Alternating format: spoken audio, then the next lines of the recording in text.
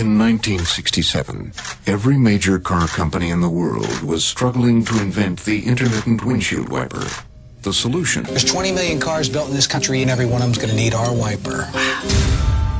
And the brand new intermittent windshield wiper, let's give it a hand! That is my design. It's just a windshield wiper. To you, maybe. To me, it's the Mona Lisa.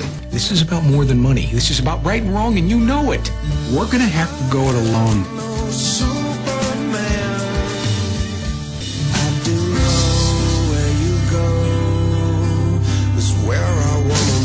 Makes you wonder what makes a man successful. Brains, talent, maybe it's some other thing.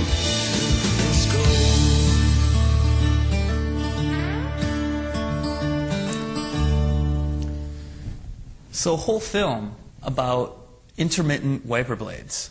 Oh, but Mitchell, it's so much more than that. I mean, it is about the struggle and the triumph and the resilience and, you know, the struggle that he had to go through to kind of maintain, you know, his ownership of it. I just thought that this film, you know, was much more than I expected it to be. I mean, when you first hear what it's about, it's like, really, can you do that for an entire movie? But I mean, it is moving. The trailer's moving, you know, you got the Dave Matthews song in the background, you know, you really feel for him. Yeah, exactly. So yeah, it is. It's a good, heartwarming story. It's a great story. it really makes you think.